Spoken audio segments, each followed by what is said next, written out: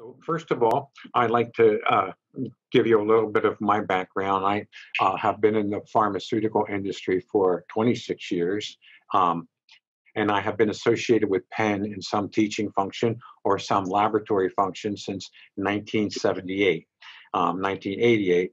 1978, I was in the clinical laboratory. I'm a microbiologist, a bacteriologist slash virologist by trade and by background.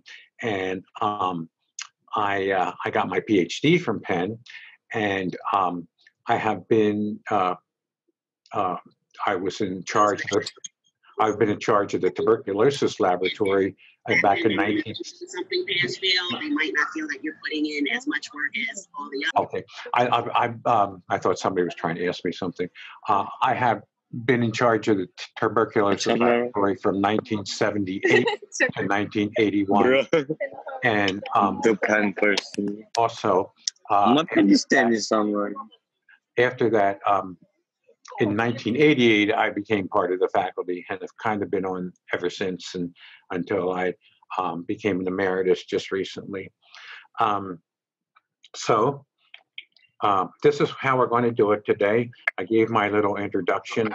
I've done lots of other things besides science, but one thing you can also understand from me, one thing you can also understand from me is that I have introduction. I've done, and I've done, like I said, I've done a lot of other things I can share with you later about besides some science.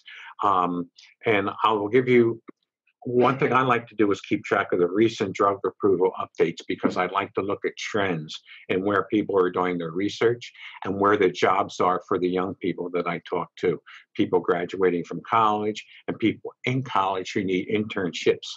And I have been successful in placing some people, so that helps me.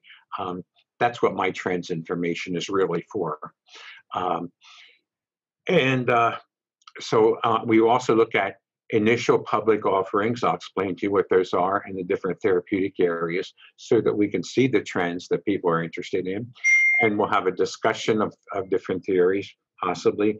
The ecological impact, which is the most important thing to me.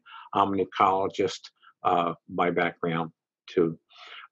And then I'm going to, at the end, hopefully this will take about a half hour or so with the slides. And then at the end, I'm going to talk about the Penn experience and how you can make the best of the 4 years, 3 or 4 years, whichever, or even 5 that you plan to spread your education out over. And then we can have a Q&A. I want to first explain to you what the discovery process is like in the pharmaceutical industry. And let's see if you can see can you see my little cursor there, my little pointer? I'm going to go to laboratory discovery. That's the first step in looking for a new drug. And also after you get it, after you look at thousands and thousands of leads in laboratory discovery, then you go to preclinical research. Now, clinical research and preclinical research, the word clinical just means that it's in a human. So if it's preclinical, that means it has not had a human. It has not been yet in a human. So there's preclinical research. And then after you've done the lab and preclinical research, which usually is about at least a 3-year period, then you can file for an investigational new drug or an IND. It goes down there, see? And then you're in the human being from now on. And phase 1 is where you give it to healthy human volunteers and see if nobody's going to have any drastic, terrible reactions, either in their entire body or in their tissues.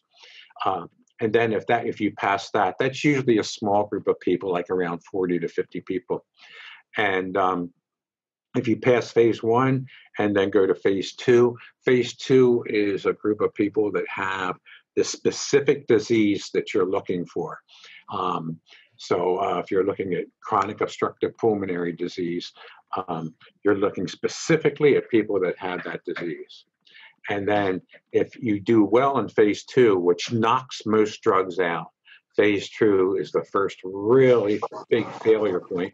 And if you get past that, Then you go to phase 3, which means that your drug, which has promise, not only goes into people that have the disease, chronic obstructive pulmonary disease, but people that have all kinds of other things.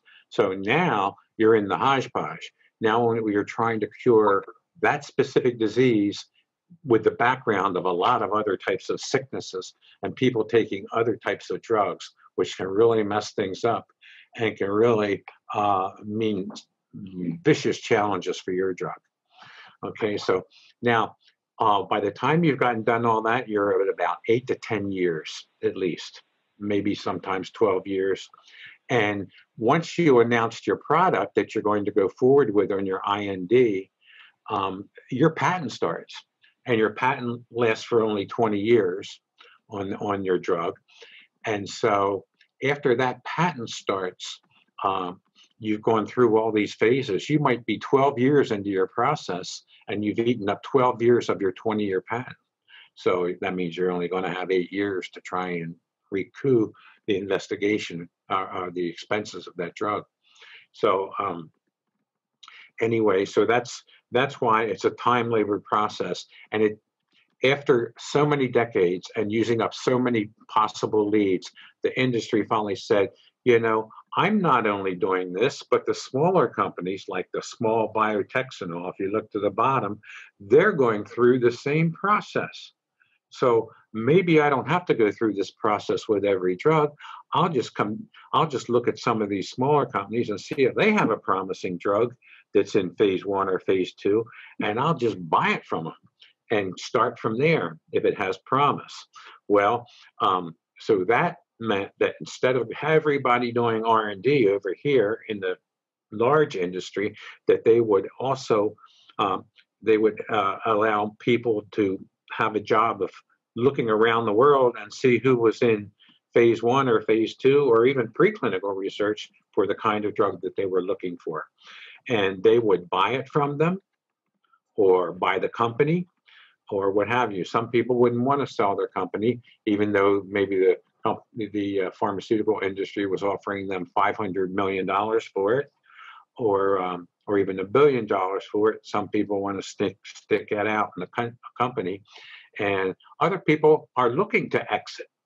They're looking to sell their drug and go on and do something else, or else work for the larger company. So anyway, so it became customary for the R&D effort to shift outside the company a bit and look at these other smaller companies. And the earlier you come, the earlier that you take the product from these companies, you see it gets redder. That means there's more risk involved. Some people had not so great research early on, and they were trying to hide it, and some people just didn't have the right idea. So you had to be very careful the earlier you look. Obviously, if you had somebody who wanted to give up their drug in phase 3, that would be the best. But the earlier you looked, and if it was a good promise, other companies would be looking too, so it would become very competitive. The earlier you looked, the more risk you had. See, increasing risk to adverse unmanageable levels here. And so the industry became an outside, they had quite a bit of outside interest. Also along those lines became new trends, genetic techniques, etc. And also, most recently, artificial intelligence. There are now more than 100 artificial intelligence. I have, at this time, I think there were 93 the time I made this slide. But the artificial intelligence looking for drugs now, there are now from well more than 100 companies in the United States and in the world looking at artificial intelligence. And it turned out artificial intelligence was not great in looking at the final product necessarily, but it can really help you in steps along the way. If you wanted to test an antibody, test it would take you normally 3 to 4 weeks. This artificial intelligence could help you do hundreds of thousands of tests on an antibody within a couple hours, seriously. And Then came along the replacement of animal testing. That's one of the more recent trends where instead of looking at animals, people wanted to look and see a way drugs will perform in humans. Why did that happen? Not just the altruistic thing that people didn't want to, test in animals anymore, which I'm glad there's more of a feeling in that people aren't thrilled about testing in animals and giving up animals for testing. But it turned out also that animals had different ways that they metabolized drugs and different types of bone and different types of other tissues than humans did. So something that they could, something that looked very good in an animal, sometimes a company could really get burned because when they got it in the human system, it didn't work quite as good. And it turned out one study that happened like that was perfume, a perfume type substance in dogs. It turned out that it wasn't good for humans. It had caused some reactions and stuff. So, but there's all kinds of ways that people have gotten burned just for looking at animal data and trying to make predictions off of it. So a place called Emulate, which is a spinoff of the Wyss Institute in Boston, came along with something called tissue on the slide and organ in the chip and things like that, where they can make a little technological piece of equipment that would predict exactly how human systems would react. And the FDA is actually looking at that as a possible test mechanism. So there are new areas, and genetics has just exploded, as you can imagine. I want to just tell you the two types of terminology that you're going to hear off and on as you read articles. And I'll tell you which sites, at the end, I'll tell you which sites are the best to really keep up with the pharmaceutical industry. But there are NCEs, new chemical entities, or what we call small molecules. You'll see in the literature people talking about small molecules. That's a new compound from chemical sources with a fixed molecular structure, and you can duplicate it. And the only thing you have to do is, before you can get money from it, is wait till the patent runs out. And then you have the duplication is called a generic. So there are lots of generics now, and that is really, the generics, as you'll see, have really taken over this industry in a lot of ways. But at least in terms of some numbers of compounds. Then there are biologics, or large molecules, antibodies and proteins other proteins, so that they're very large. Literally, they're large molecules, and the protein is usually from a living source, and it cannot exactly be duplicated. And the reason why it cannot exactly be duplicated is because one of the key reasons is because there are so many steps in duplicating that protein. And the pharmaceutical industry put their heads together on this one, and they said they started patenting certain steps, each step. So you can't make that molecule through the same process that they did. So you would have to go around it and hopefully get something that's close enough. So since you had to go for something that was similar enough and had similar activity, they called them, instead of generics, with large molecules, they call them biosimilars. And this is one area that you're going to hear of in the 20s that's going to be huge. It already has been huge, but they tend to be very expensive molecules because of the amount of work that goes into them. And they're very hard to get onto the market because the company that has the original molecule or protein has patented maybe 9 or 10 steps along the way. And every time somebody tries to come out with a biosimilar, the original company takes them to court and say, hey, this process over here may be off patent, but this process here is not off patent. And so they're able to hold them up for another couple of years. And so usually they're monoclonal antibodies or antibody drug conjugates. They've been taken from a living source. Okay. Now, going back to the small molecules again, I've taken a rolling 10-year average. if you take 1 year at a time, you get bars that go up and down and up and down and up and down. They yield a trend, but you have to look at them over large periods. And so what I've done is I've taken 10-year rolling average, and where you take a 10-year group and you kick out the end, or you kick out the beginning and add on to the end, and so it's rolling. And it gives you a nice smooth curve. As you can see, it gives you almost like a growth curve. And you see there was a dip. What happened there in the early 2000s with the dip was that we began to use up targets. And there just wasn't, everybody was trying to look for some target, and they just weren't available anymore because we've already had all the drugs out. Look at all the drugs. We've already had all the drugs out that could be applied to those targets. So then with new technology and other things, artificial intelligence now and all kinds of things, we started to get new targets, and up goes the chart again, and that'll happen for a while. And so I keep looking at that to see when that starts down again.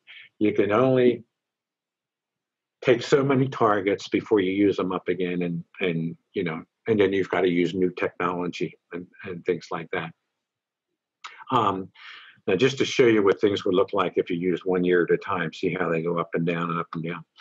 If you look at new products, the other thing that helps the industry out a lot is that if you look at the bright blue bars at the bottom, they're brand new molecules, both small molecules and large molecules. They're brand new molecules for that year. As you can see, we have 41 approvals so far in this year through August. But the larger bars are other things that you can do with that drug. For example, there are new formulations, or new ways of injecting them, or new delivery methods, other new delivery methods, etc. And every one of those is a new payday for the industry. And so we count those too. It's not just when a drug was initially brought out on the market, but also these other things. For example, Merck brought a drug out for cancer, for melanoma in 2014, and every year it gets 2 or 3 new cancers that the testing is completed for, and so it adds up. It has about 14 different cancers that it's effective for. So all these things are other ways that the pharmaceutical industry can try and reimburse the expenses met. Yeah. And you have to understand too, they have, for 10 years of researching a drug and all the equipment and the people's salaries and the people's health care that work for them, there's a lot of expenses that they have accumulated in those 10 years.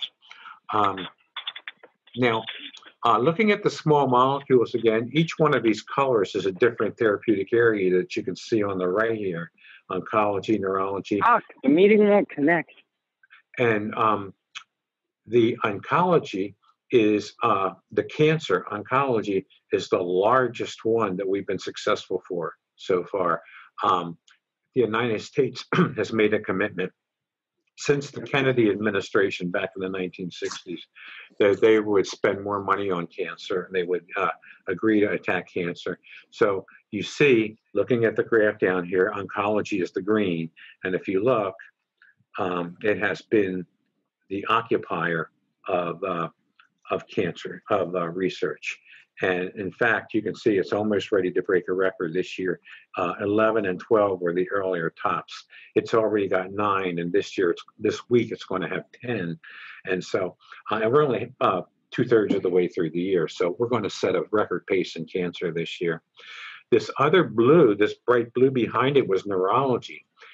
Everybody got into looking for Alzheimer's disease and Parkinson's disease, but so many big companies have been burned because they had a promising lead and spent hundreds and hundreds of millions of dollars on it, only to see those leads fail.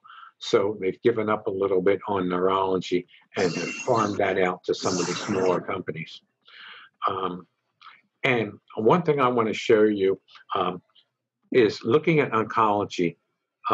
If you look at these are the mechanisms of actions of all the drugs that have been discovered this year, and everything is 1, 1, 1, 1, 1, 1, 1. But if you look at oncology, there's one type of mechanism, 7 you see in there. And it turns out that that green mechanism, that's the signaling mechanism. 7 new cancer compounds this year have come out, which affect the signaling mechanism. And I'm going to show you later on how that works. I'm going to just show you right now. 2 slices of I'm just going to show you right now what that how that mechanism works, and then I'm going to go into detail later because it's an important mechanism. You see right here, these are called G protein coupled receptors. These things that look like 7 tubes in a row, and they have those along the membrane. And when a compound hits those, they send off a reaction, and it goes into the this type of receptor over here, oftentimes, and it signals certain things for the cell to do. And those signals are very, very important in whether a cell can turn cancerous or not. Once they found out those signaling molecules, those G protein coupled receptors, you can see there's 6 or 7 companies a year that find new ways to attack cancer through those molecules. This receptor is important for another thing, which I'm going to talk to you about a little later when we get into ecology, because this receptor helps people, helps humans and animals. Actually, it's all throughout the animal kingdom.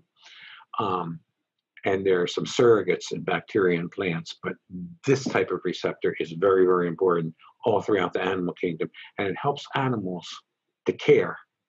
It's one of the receptors. One of the jobs of that receptor is to help animals and people to care about other things. And so we are not only, one reason why I feel strongly about things the way I do in this world is we're not only able to care as a species, and as animals, as a species, but we are actually hardwired to do so. So don't let anybody tell you that caring is not a big deal, because caring about other members of the species, we're hardwired to do it, and other species too. And I'm going to show you that at the end. That's worth sticking around for, right? It's pheromones and all those kinds of things all work off of this receptor. So we'll come back to that very shortly. Now the monoclonal antibodies, the large molecules, even with those, and you can see those have caught on recently, but even those, you can see cancer, oncology, again, it monopolizes that. The gray in here, which is also important, is the anti-inflammatory things like arthritis, multiple sclerosis, and that kind of thing. So those are important with molecules, monoclonal antibodies also. And this is just a list of the drugs that have been approved this year, the brand new drugs. And what you can see that's very interesting, if you, I'm just going to tell you about this because it takes a lot of looking, but they're very smaller. They're smaller companies also, often Trevena, Dr. Reddy's Labs, Aztecs Farm, Cosmo Technology, Ultragenics. So the smaller groups with that new technology have been able to nab things. And you can see it over here with the market cap. Those that are not in red are small companies, okay? And these are the diseases. And there's a lot of offshoot diseases, not big ones, but some things like Duchenne muscular dystrophy, spinal muscular atrophy. Here's one, acute pain. It's the recent opioid that's been added onto the market, and I'll tell you about that a little bit because I'm writing a paper on that. And then I have also here the large molecules, the 3 biosimilars this year, which are having trouble taking off in America because the big companies are fighting them with their patents. But in Europe, you see, it's a different story. There's a different patent system and different rules for their drugs there. And then there's some other large molecules down here. This is what I wanted to talk to you about going into business. And you suddenly take a couple of your colleagues when you're ready to get out a pen and say, hey, look, we can do these things. We can do some proteomics. We're pretty good at gene stuff and all that kind of stuff. Why don't we start a company and, we can get some targets to go after. And a lot of people take that, and not only people in college, but people who are in their 60s and 70s that retire and say, hey, let's start our own company. Let's do it. And so what you have to do is you have to get funding because it's expensive. Lab equipment is expensive. Renting laboratory space is expensive. So the first thing you do, there are three sources that you can go to. Crowdfunding. When you're familiar with crowdfunding, where somebody gets something on the computer and says, please donate to this, I'm going to start this. And so so crowdfunding is one thing. Angels are another thing, and angels are little companies that give up to $300,000 to $500,000. So, but that can be, as you know, as you'll find out, $300,000 to $500,000 can be eaten up very quickly. But angels are very good to help you get started. And then the last resort that you have is the triple F over here, FFF, which means these are the ones you can turn to: family, friends, and fools. Okay, that's a little acronym that we use when people start in: families, friends, and fools that invest their money in somebody's idea. And so those are the three sources you can use. But then when you get some excitement, when you get a lead, and you're in the early stage, then venture capitalists start looking at you, and they're talking about Series A here, which can be $30 to $40 million. Now we're talking, because you've probably hired about 10 people. Very expensive. Nothing eats up money like people. You've probably hired about 10 people. You've got big sequencers and all these other things that are eating up money, and you've got all kinds of things that you have to do, raw materials that you have to get, resources. So 40 to $50 million will hold you for a little while. But if your idea looks like it's going to take off, remember, somebody's watching you. The pharmaceutical companies in the area say, hey, how much you want for that compound? I'll take it off your hands and bring it over to my area. And so not everybody goes through B, C, and D. Some of them just go through Series A, and then a company either merges with them, buys them out, buys the compound, whatever you've decided to do. And that's a very wealthy payday. Some people get out at that point, and some people stay in and say, well, let's see what else I can get. But that's how it goes. And when if you finally said, wait a minute, I'm going to hold on to my idea, I'm going to start a company, and I'm going for the big area here.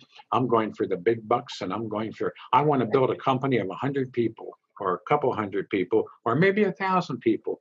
And so you offer stock in your company, IPO, an initial public offering. That's the very first public offering of your stock.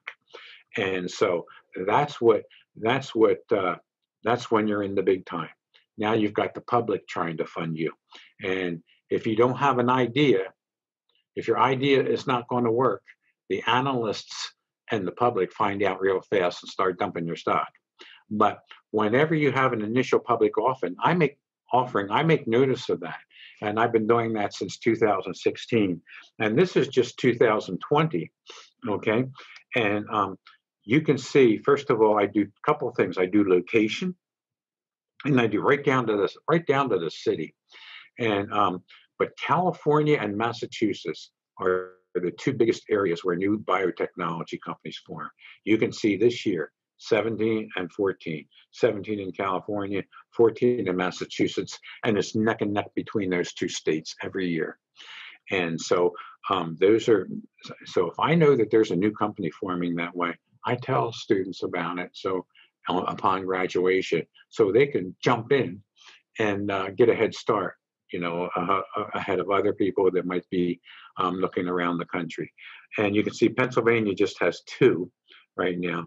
The reason why California and Massachusetts are so often front of everybody is they have built a society almost. They have resources, and they have all kinds of investments going in there. So they've built campuses of companies in California and Massachusetts. They might have 300 companies on a campus and that kind of thing. And so they've culturalized it. They've got a biotech culture in San Francisco, in Cambridge, Massachusetts, and other places throughout the state. So that's why they're off ahead of everybody. And oh, by the way, these green, cancer. See that? See how many? 10 companies were formed so far this year on cancer. And if I look at just this year and the timing, here you got the months of the year, but then I keep the previous years. Like I said, I've been doing this since 2016. I keep the previous years, and you can see cancer as the years go by. Cancer is going to set a record this year in new companies. So it's not just new compounds, it's new companies. Okay. And if you took that green at the bottom and made a graph just of the cancer, just of the green, you can see how it's going up. And this year, by the way, this week, I haven't had a chance to get it on yet this morning. There's going to be 19 this morning. And so we're going to break the record. And if you put it in a pie chart, I always liked pie charts when I was in college and high school because I was getting hungry. Pie charts made me think of food. But anyway, but I always liked pie charts. They always helped me to visualize things nicely. And if you look at here, you can easily see that cancer is dominating where the new companies are going in 2020. And it has been that way recently. So some trends from this part of the database. And I'm finished with that part of the database right now. And I'm going to say, number one, there's a surge in IPOs. I know that for the individual worker, life has not been easy at this particular time of the year. But there are a lot of new companies being formed. And biotech companies are replacing aspects of big pharma R&D. The new chemical entities are high, but from smaller companies. And a wealth of funding from 2018 on into biotech from venture capital. Oncology research, cancer research is very high. Now there's more than 100 artificial intelligence companies in biotech. And then there's organ on a chip trying to replace animals in testing, which is a good thing. Okay. And now I'm going to go back to this receptor I promised you about a little bit. Tell you just a little bit about this because this is the most important receptor I think that we have in our bodies. And like I say, this is involved in signaling. And I'm going to talk to you about ecology a little bit and taking things from the environment, taking signals from the environment.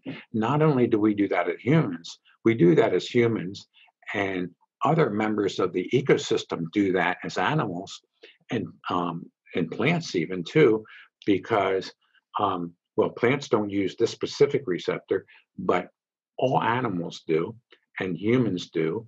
Of course, we are an animal, but looking at the G protein couple receptors, let me give you an example of how this does something in the environment.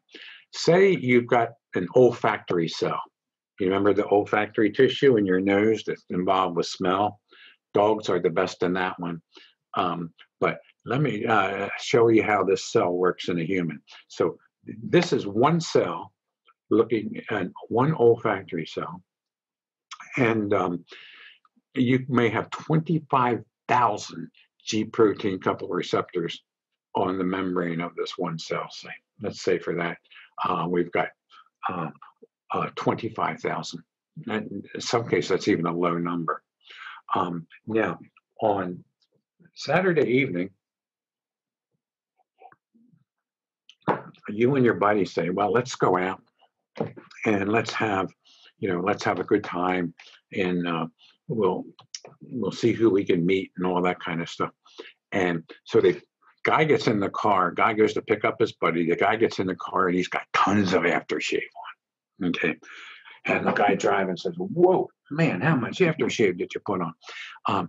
But it hits him that way because the guy has 25,000 G protein couple receptors in his olfactory cell, taking that in.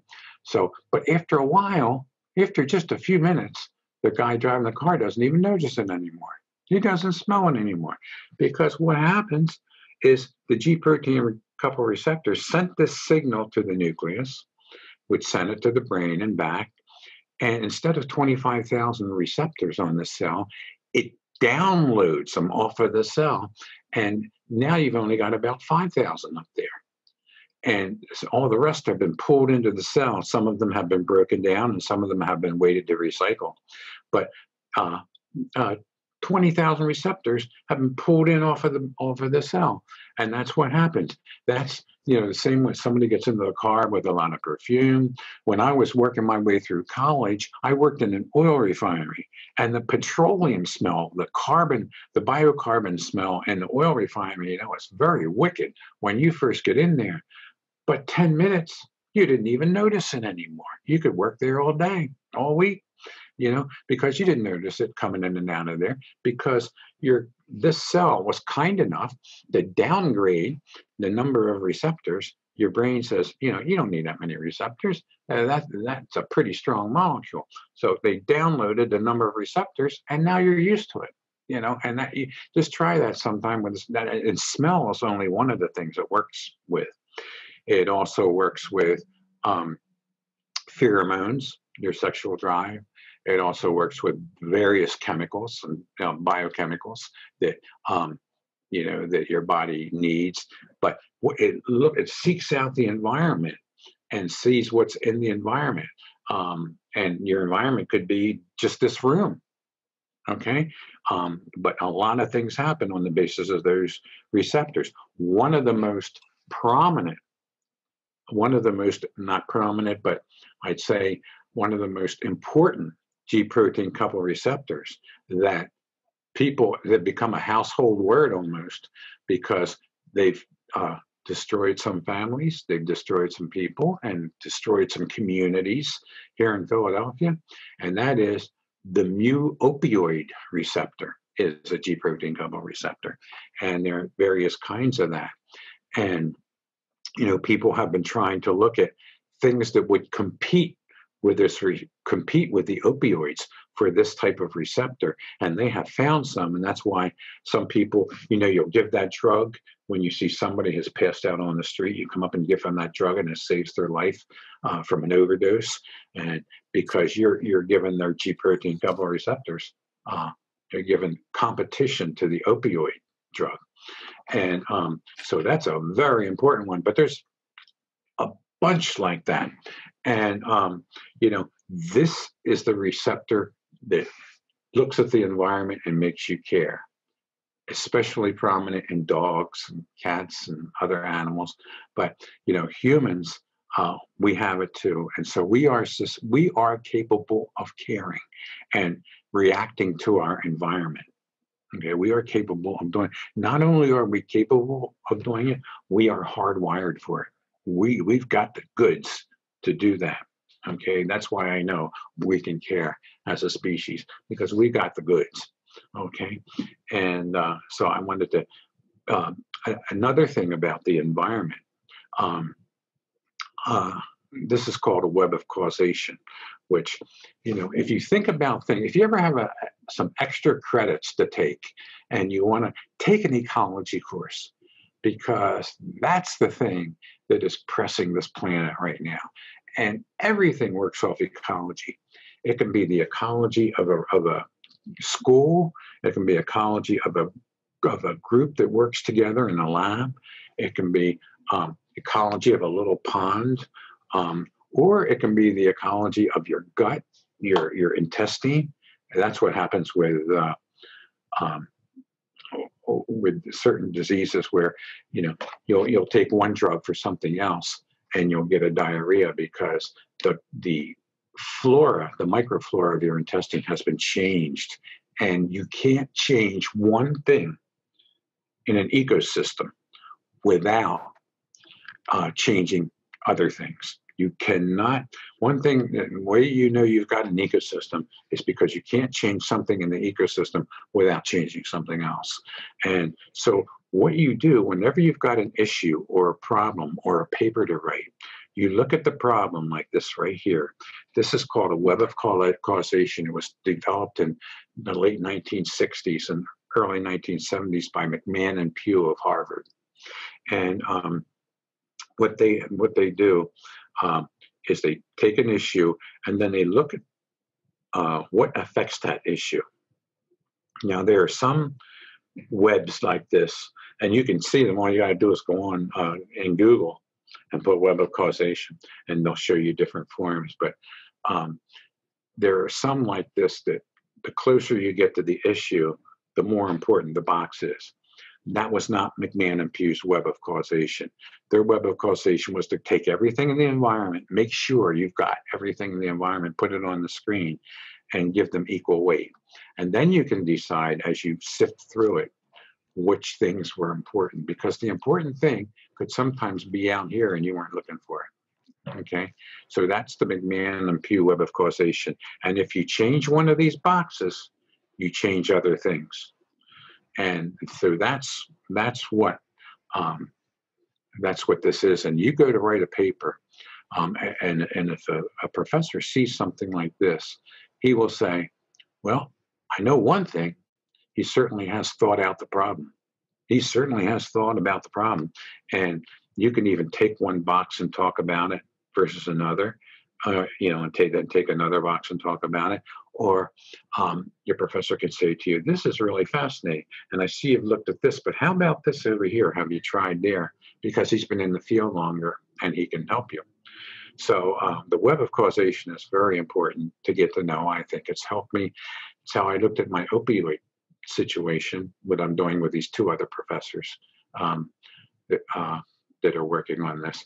And also I'm looking at another thing with G protein coupled receptors, of course, looking at an environment. But important thing to remember about environments is you can't change one thing without changing other things in the environment. You can't do that. And so if you think you're going to litter without changing other things in the planet, not going to happen. Let me tell you something about new viruses. We're almost done here, so we've got a good amount of time. Let me tell you something about new organisms in the environment, because that's how at GlaxoSmithKline, that's how we used to look for new antibiotics, was take soil out of the environment.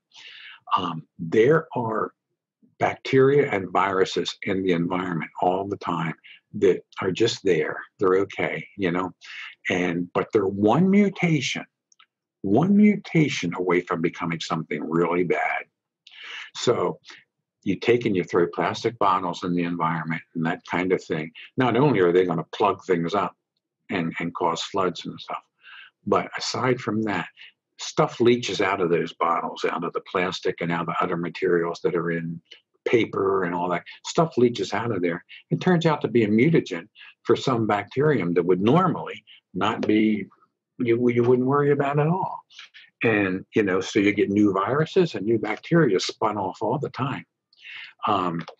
You get some protective ones spun off too, but you get new ones spun off all the time. People say, where the heck did that thing come from? Well, you got to learn to take care of your planet and keep your environment clean. Okay. I always tell people, you wouldn't have people come into your house and when they finished a candy bar, they would throw the wrapper down on the floor. You wouldn't want that. It's the same thing in the environment. You can't throw things out the car window and expect nothing to happen. This is your home. This is your planet. And this planet has really been abused these past few decades. Really, really been abused. And it doesn't have much more left to be abused. I mean, the Audubon people here told me that in 10 years, we will have 1/3 of the species of birds in Pennsylvania that we do today. So we are abusing the daylights out of this planet, and we're not going anywhere soon as far as finding a new planet to live on. Okay, so you gotta think about the environment and get other people to think about the environment in this planet. And that's especially true because if you look at the way our population grows, Here's a neat chart that I got from the Census Bureau. From 1 AD, you can see how long it took to get 1 billion people, okay? And then 2 billion, and then 3 billion. And look at the change in years, how quickly it happens. By 2023, we should be up at 8 billion. And I took this off of the census thing myself on Friday. This is Friday afternoon. We had 7,600,000 people in the world, and we had 330 million people in the United States. And every time somebody says hi to me, you know, I mess up my count and I have to start all over. No, I'm just kidding. Of course, I got this. The Census Bureau has a chart that turns over all the time, and you can get it at any given second and see what the population is. So just don't forget. You know, you've got a lot of people to convince, and you've got a lot of people to get fed, and it all works off of the environment. And you're going to learn about things at Penn that will help you do that. And in fact, environmental engineers are becoming a new area of workers that are getting pretty good salaries, I want to tell you. Look into environmental engineering sometime. So your future is really quite bright, especially when we get over the virus thing. Maybe next semester you'll be all back here. You've got a world full of opportunities. You'll have personalized medicine where you can take a person's immune system and adapt it. You can work with their genes. You can work with proteins. And always remember one thing, the plan with the ecosystem in mind, because it doesn't help you come out with new things and perturb what's already there and send it into haywire. You know, and I can give you lots of examples. If you haven't had enough, I can give you more examples when that happens, especially with microbiology and with medicine, I can tell you. And with that, I'd like to say, welcome to Penn. You've got a lot of opportunity for careers in science, and I want to say, and come on now, and show me your face, because I'm going to give you some pointers on getting through here. We've got some time, and I can tell you by some of the mistakes that I made when I was an undergraduate in college. One thing you've got to do is make your time at Penn count. Okay. Thank you, Javier, for coming on. Make your time at Penn count, and start in right away. The best thing you can do in college is start in right away. And my freshman year, I remember, you know, you have a tendency to put some things off, but you've got to start in studying right away. Remember in high school where you said, teacher said to you, this paper will be due on October 20th. And so now you didn't know a lot at that particular time, but you knew one thing: October 19th was going to be bad. Okay. The night of October 19th was going to be awfully bad. You know, don't let that happen in college. Okay. When somebody gives you a paper, you start in right away. Make sure it's something that, if you can choose the topic that you like, and they usually will be a chance to choose the topic, make sure it's something that you like so that you can start looking at it right away and make your causal web, do whatever, and you'd be surprised what'll come out of that. And you won't have everything to do at the last minute. And the other thing that you can do along those lines, now that you don't have, I know you don't have the chance to rub elbows with each other because some of you are talking from home in different parts of the country and different parts of the world, actually. But what you can do, you see this technology that we're using now, and I've done this before. In fact, I did that with that cell with the receptors on it. You know, you can get interest groups together, you can get study groups together, you can get all kinds of things that you can do in 4 or 5 groups of people online. You can talk about music, or you can listen to music together, and you can meet people. Or you can, you know, what I did when I was at Merck, actually, this was kind of neat, and it was just a thing. It seemed like a natural thing to do. Thank you all for coming on. You're a great-looking group, and I just I took all the different receptors, and there are lots of different receptors on the cell. I took a person who was an expert in each one of those receptors, and I invited them to webinars. And we had a monthly webinar group because I wanted them to learn, since all the receptors talk to each other. I mean, just think of the cell with each one of you being a receptor. All the receptors talk to each other. It's an environment. I called it cellular ecology because the receptors made up an environment, made up an ecosystem. And I said, do you guys know how your receptors talk to each other? No, because they spent so much time looking at the receptor. You have to, very competitive. But they were fascinated by the idea. This guy over here was working on a different receptor. How do our receptors talk to each other? And that group met monthly. And we had people offering us money by the end of the thing, societies and stuff. But you can do things like that. You can either take an interest group where you need to relax, or you can take a group where, hey, let's have a study group. And you get together 5 people online like this, and you say, what did that guy mean when he said the Sarosi principle? What did he mean by that? I know he tried to explain it. I didn't get it. Did you get it? And you could have a study. Wharton has little rooms like that where you can get together, and I'm sure other places do too, where you can study. Well, you're not going to get a chance to do that for this semester maybe, but you can do it on the computer. Anything that you can do in person, just about, you can do on the computer. So you can get study groups that you formed, and you can meet people. You can meet each other, and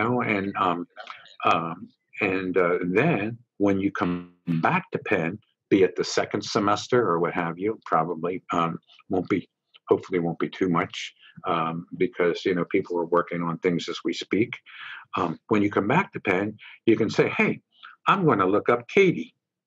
That young lady that I used to have coffee with online. I'm going to look her up, and I can't wait to meet Nathan because he was a good guy online, and he kept our group moving. So I'm going to look him up when I get. So you've already got things you can do for the second semester. When you come back on campus, you're going to have friends, and so take down names and say, hey, I'm going to get your email.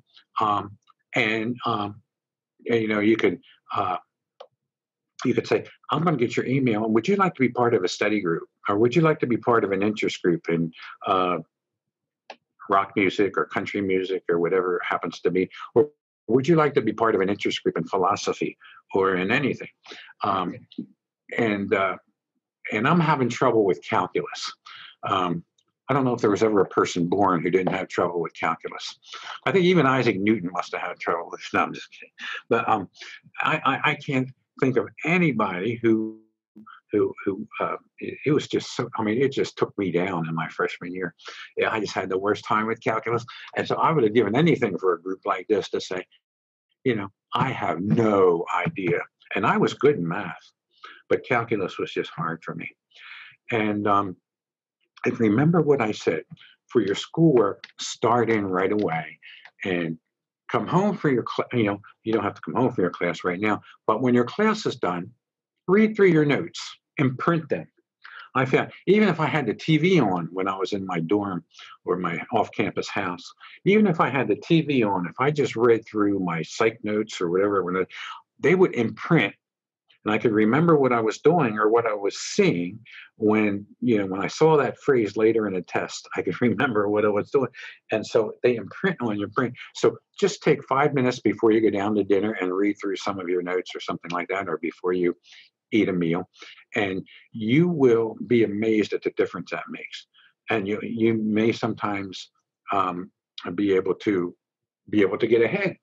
You'll be ahead by a few days, and that's helpful. Because sometimes you fall behind unnecessarily. Sometimes you're going along in the semester and you're a couple of days ahead, and all of a sudden you get the flu, and you don't feel like looking at that stuff. And your cumulative average is very important, so you don't want it to go down. So at least when you lose a couple of days, you'll be you'll be able to not be so bad off like you were if you were behind to begin with and then got sick. And so you're going to have all kinds of things like that. I mean, some of you, like I said, when you come back on campus next year, or maybe even in your study groups, one thing that I found that some of you are going to fall in love, and nothing does a number on a cumulative average like falling in love. Let me tell you that just destroys because you get weeks behind when you're pining away at your. But anyway, but there could be all kinds of things that you're going to get involved with during the course of the semester that will interfere and maybe take you back by a couple of days. Maybe you got to go to somebody's wedding in Arkansas or something way far away, and you lose 2-3 days. So it doesn't hurt to be a couple of days ahead, and think about the study groups. Think about a plan, your advisor and all. Think about having a 4-year plan that you can stick to and see when you have some open credits and things of that nature, and make good relationships with your professors, because you do that by working hard in his class. If you're having a class that you're doing very, very well in, first of all, it can tell you something that you're doing very, very well in that class. Obviously, you're good at it. Okay.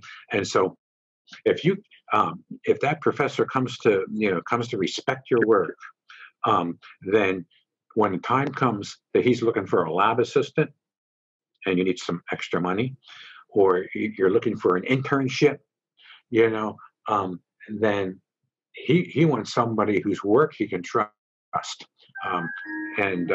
So that's kind of a thing that, and he will probably write you a letter of recommendation. I've written a lot of recommendations in my time.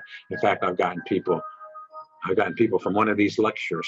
I've gotten a person a job in a new company one time, and it was an animal health company, and it was just what they wanted, because they did their work assignments to get money for school. They did their work assignments in the veterinarian school. So do that, and any relationship that you make can be very positive later. And I want you to remember that. This is very important. Sometimes, I know Penn's a difficult place sometimes, because it doesn't want to hurt you. It wants to challenge you. Okay. So make sure if you get upset, there's nothing in life, almost nothing that can't be fixed. Okay. You remember that. So before you get too despondent, if you're having some issues, Penn's got all kinds of support systems. Make sure, you make use of those support systems. They're there for you. And as over the coming week, you'll probably learn about some of those support systems where you can just talk to somebody. And I mean, if you need somebody to talk to, we're all here for you. But before you give up on yourself, there are very few things that can't be fixed. And we all make mistakes, and we all do things, and we all get in a hole. Make sure that you take advantage of the resources that are available to you, and make sure that you talk to people. And that's why it's good to have little groups that you can do on the computer, because you can talk over things. And am I nuts, or did this guy just give us 100-page thing? Or you can come. This is happening at home, and I'm all upset. And somebody can talk you through that. So, and lastly, very lastly, now I'm going to turn you loose, unless you have some questions. Very lastly, don't forget to. I usually say at this point, call home. Okay, but you don't have to do that, because probably most of you are at home or maybe an apartment. But make sure you say to your folks, whoever it is, parents, guardians, friends who have helped you along to this part, make sure you say to them how much you have appreciated that. I mean, one thing I wish in my life was that I had used words to say more to my parents. I can't do that anymore, and I wished I had done it when they were still around, because you get only one chance to express yourself, and make sure you get to do that. If You people right now are successful. You're at a successful pinnacle in life. There will be a lot of people that would trade places with you right now. And so make sure you say, hey, Mom, have I ever told you how much I appreciate and how wonderful I feel about everything that you've done to get me to this point? Have I ever told you that, Mom? And she'll say, oh, that's so sweet. That is really so sweet. And it's a really good try, but I've already allotted all the expenses that I can for your spending money. There's no, but, but anyway, verbalize things to the people around you that care and that have gotten you to this point. Before you're someplace 40 years later and you say, boy, I wish I would have said, you know. So thank you for attending my talk. And at this point, I will take any questions. I will stay here for as long as somebody, I know you have to go other places now, online and stuff. Don't forget about the little groups to form. Okay, don't forget about that.